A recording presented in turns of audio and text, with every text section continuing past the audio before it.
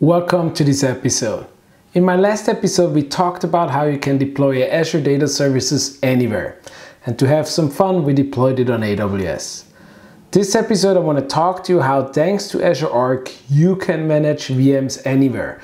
Could be in any cloud platform, could be in your own premises or with a partner. So let's dive right into it, what the benefits of it. So here we are in the Azure portal. And we can go very easily to Azure Arc by searching for it.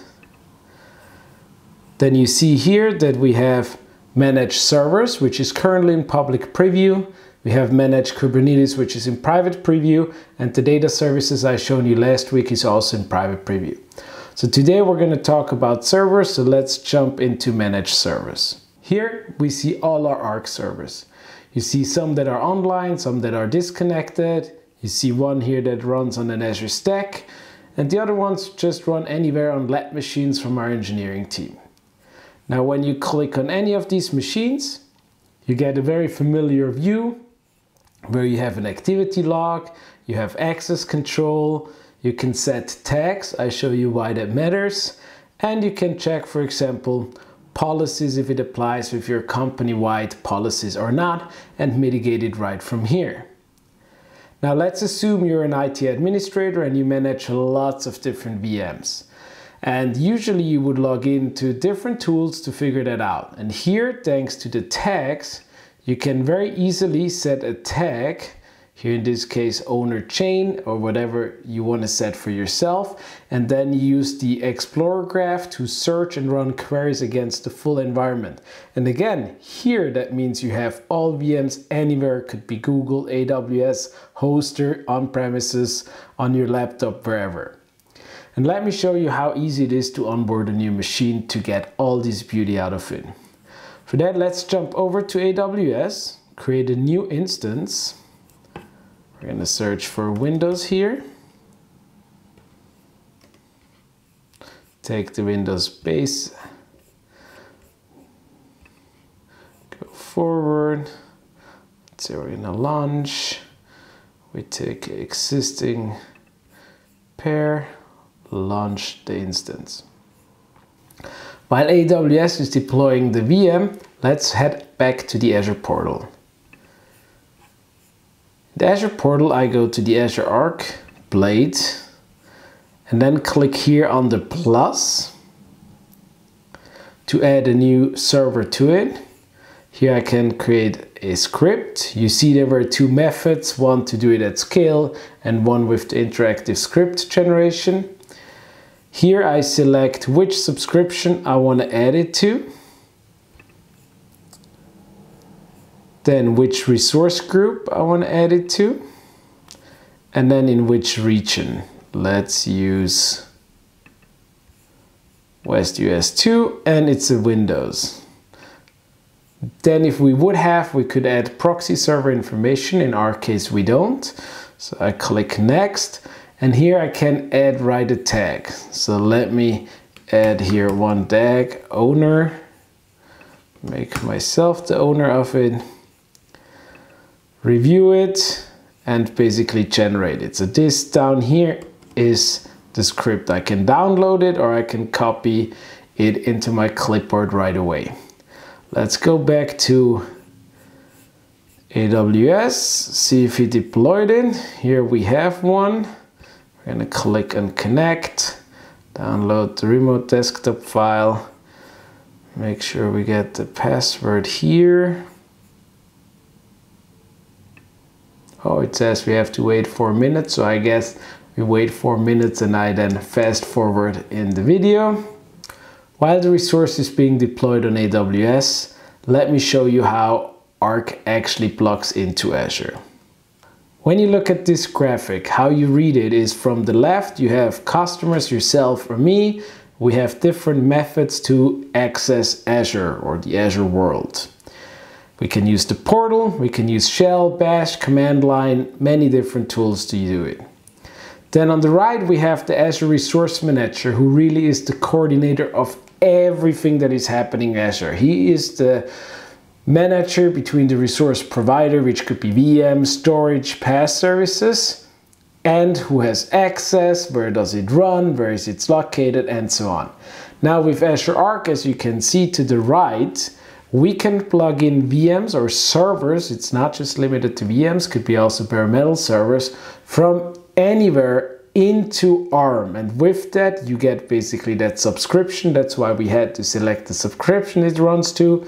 We have the policy as I've shown you, we get the tags and much more. You also see here the icon for the database and the Kubernetes. Now the real beauty is that if you do that, let's say you have one team that is using a line of business application on AWS, but you still want to be able to enforce policies across and you want to be able to have the inventory and search across it. You actually don't just go there and say, let's add Arc to these VMs and then say, now you have to learn Azure Bash and new tools or anything, not at all. They can still use their existing tools while you still get that access. Think about all the vSphere installation out there. You don't force your vSphere people to learn something new. They can still use their local native tools while you as central IT still get that one single pane of glass, if you will, for governance and all the VMs, all the servers, anywhere in any location for Windows as well as for Linux. Now let's head back to AWS and see if our password is ready. Let's try again. Look at this. Decrypt the password. Here we go. Here we're ready. So let's quickly. PowerShell is admin. Copy paste the script. Start the execution of the script. While it's downloading the package and makes all the configuration, I'm already going to deactivate the enhanced security feature of the Internet Explorer because we're going to need that one in a second. So let's head over to the server manager.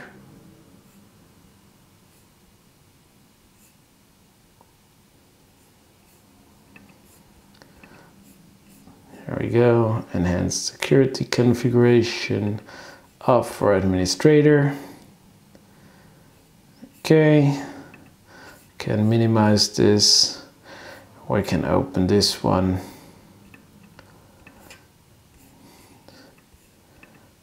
You'll see once the script is successfully run its course and deployed, it still wants me to authenticate with my corporate identity or my Azure subscription credentials to make sure I really do want to onboard and I have the authority to onboard this machine. Again, this is because of the method I chosen with adding a single machine versus doing it at scale.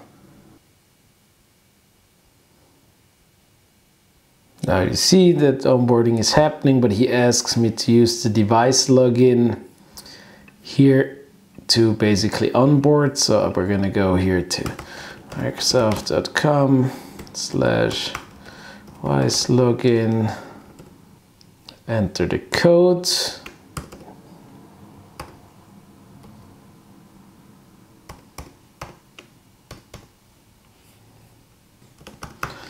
Enter my work credentials.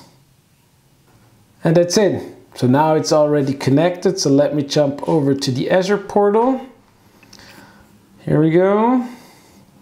Go to the machine Arc place. Let's refresh it. And here we go. Here we see the EC2 machine is connected. IS demo. So resource group. Let's see if it took the tag. You see it's the owner DK tag. And now the cool thing is that I wanted to show you is if we go here to the Explorer graph, the Graph Explorer, we can technically start a query with the owner tag.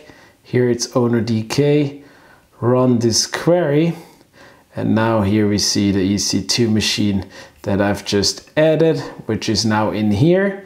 And what is also cool, if it's part of a bigger solution that I've built, I can also go there through the resource groups. So if I go in my resource group view and select here only the internal one where I added it with the IS demo, then you will see here the machine alongside all the other machines I have in that resource group. So you see, it's super easy and you can get started today. It's in public preview. Anything I've done right now is possible for you. Create that script, onboard your machine, tag them, search for them, manage them, apply policy to them, see if they're conform with the policy you set, all while making no disruptions to the teams that may have their own tools that they're using. And the best of it all is, if you're a Windows Server guy, it's domain agnostic. So even if you have a lot of other companies or if you have merchant acquisition, this will be the easiest place to get started and bring it all under one umbrella to get you that single pane of glass of all your servers anywhere. And with that, I want to say thank you very much for taking the time to watch today's episode. I hope it was helpful. I look forward as usual for your comments and have a great week. Thank you.